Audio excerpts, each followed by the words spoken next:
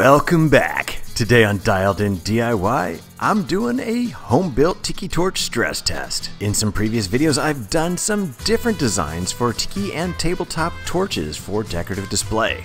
I always like to encourage you to try out your designs before you use them in a regular setting, just to make sure it's safe and it works the way you want it to. So today, I'm stressing some of those variables and putting them to the test for both function and safety. I do like to always stress that anytime you're doing some kind of a fire project to be appropriately prepared for safety, and in this case, it would involve having a fire extinguisher that is rated for this kind of use. One of the key parts of this test is the combination of a stronger wind and a longer wick means that I know I'm going to transfer more heat to the bottle. That is my goal. I want to see how far it pushes it and whether or not I do have any kind of a failure, including a potential catastrophic failure from overheating.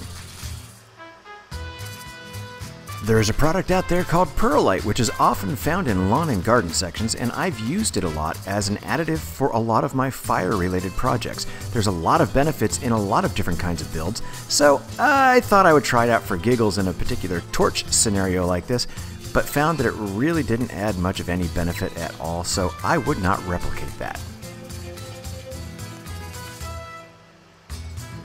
For this Tiki Torch test, I've replicated the build design in a previous video using the parts that you see listed here, as well as regular Tiki Torch fuel.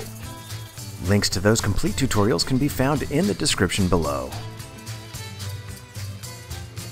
I did go ahead and run this burn test for over 30 minutes, and exactly as I expected, the neck of the bottle got really hot. I typically would recommend going ahead and extinguishing it at that point and figuring out another fix.